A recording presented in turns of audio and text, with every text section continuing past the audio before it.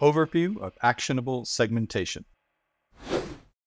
You can use actionable segmentation to segment and curate similar client profiles and design timely and personalized client outreach programs.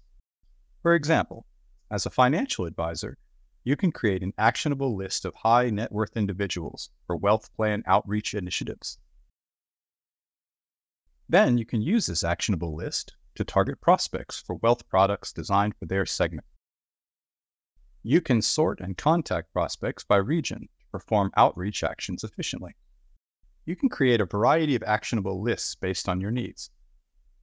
For example, as an auto dealer, you can create a list of leads for a test drive and follow up on store visit outreach initiatives.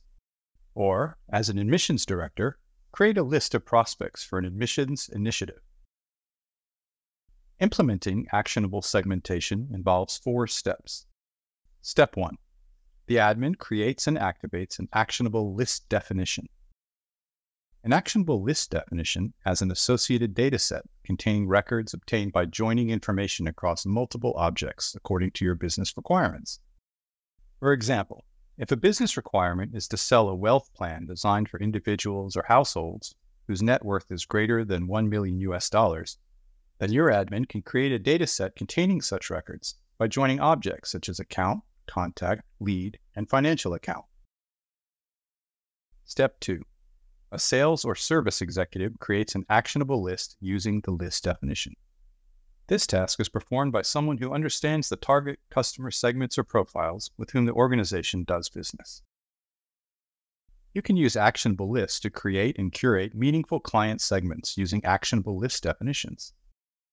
When creating an actionable list, you must specify the actionable list definition that's created by your admin.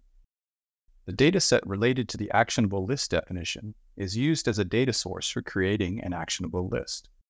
Specify filter criteria to retrieve the records that fit the segment represented in the actionable list. Step 3. List creators configure an actionable list.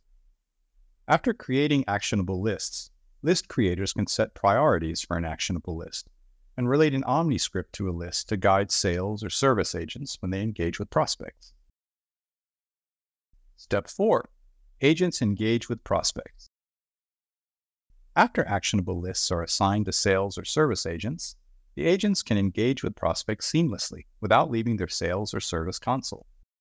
They can document a prospect's responses, complete transactions, and wrap up the engagement by taking notes and scheduling a follow-up meeting.